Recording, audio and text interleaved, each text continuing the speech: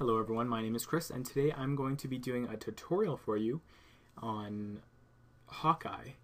HawkEye is a CraftBukkit plugin similar to Big Brother and Logblock.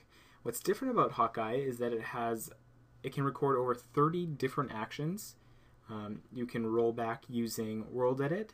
You can preview your rollbacks before they appear to everyone else. And there's a web interface which is extremely cool. So first thing you have to do is open up the DevBukkit page for HawkEye. I'll throw a link in the description for you. And you're going to hit download in the top right hand corner.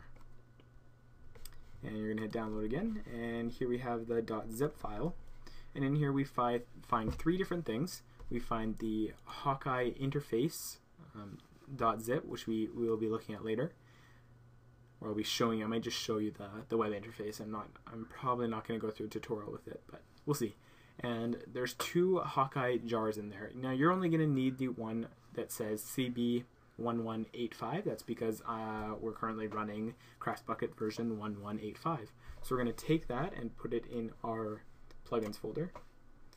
Okay, and then we're going to go and run our server once, just to generate the config file. Alright, so we can see there that the config has been created. So we're going to go into our plugins folder, HawkEye, and config.yml. So here you can see the different actions that HawkEye logs, and you might want to turn some of these off if your server does not have as much RAM or resources as others. So you can turn off chat because your server already records that through the server.log. And you can turn off other stuff like, you know, commands and button and whatever you want. So leave on what you want to record and set to false what you don't want to record. There's some general options there, and the MySQL database. I created a temporary database just so I could show you guys how it connects and what it looks like when it connects. But it will be deleted by the time you guys see this, so don't bother trying to connect to it. So my username. I'm going to copy this because I have the same database name for it. So I'm going to copy it down here. My host name. It's my website if you want to go there at any point. And the password for the database. Everything seems to be great, so we're going to save that and run our server again. Alright, and if everything works properly, we should see HawkEye creating the tables in the MySQL database right after this. And there it goes, so it created the tables for the MySQL database. Now I do not have World Edit on the server, so the one action that wouldn't work is the selection rollback feature, but we're not going to worry about that. If you have World Edit, it should work for you. So now that we can see that it connected and it's working, we're going to try and see what it looks like on the server.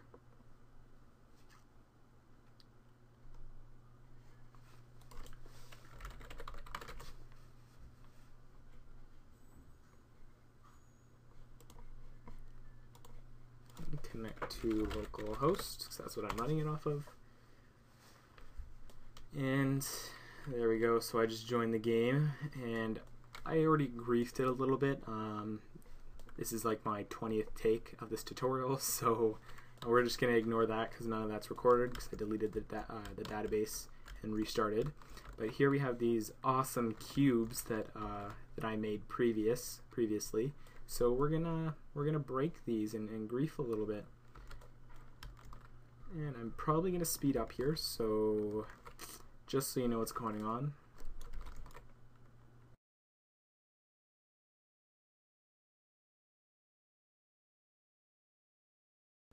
Alright, so you can see here that I griefed a whole bunch. I'm just doing it again so you guys can see what I did on top. And there we go, so there's obsidian everywhere destroying this beautiful piece of architecture. So what we're going to do is type /hawk tool. And that will give us a log block, and we can left click to check a block spot, and we can right click to check like the little spot. So you see how it appeared there? So it's checking that spot for any data. If I left click, it's just going to check the spot that I click. So we can see here that player Chris1056, which is me, broke dirt and then changed air to obsidian, and that's exactly what happened. So we can see that it's working now. And I'm going to type /hawk so we can see all the commands. And we're going to try the preview feature. So we're going to type /hawk preview P for player, Chris1056 for me, and I'm going to hit enter. So you can see how it rolled back even my stairwell over here that I made. You can see it rolled back all the features. Now I'm the only one that can actually see this right now, so any players that would be on my server couldn't see that I did this. So to set it permanently, we're going to type /hawk apply, just like that. Oh, sorry, it's actually /hawk preview apply, I believe. What's on the screen is wrong, so I'm going to hit enter. Oh no, maybe it is. Oh, did I type it wrong?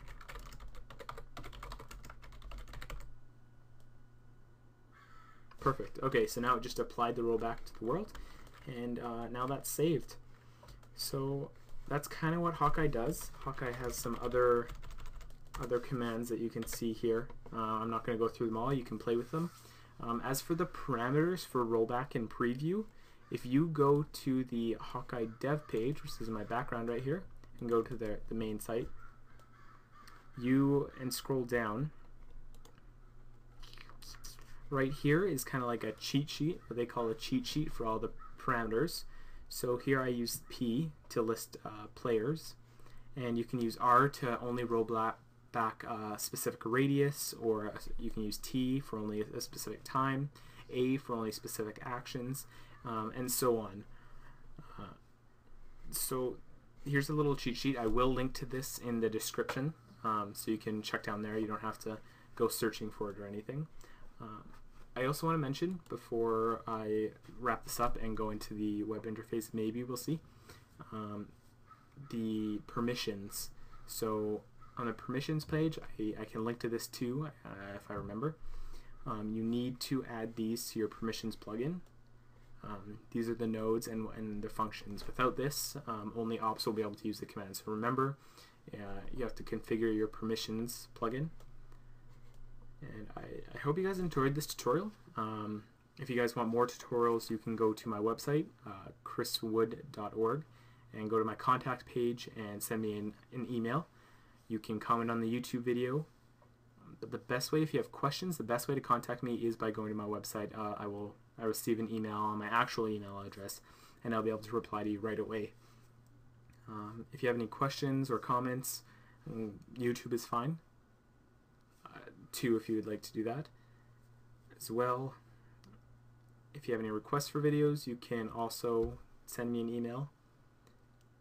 You guys can go ahead and like and subscribe, please. That'd be sweet. I hope you have a great day, and I hope this helps you a lot.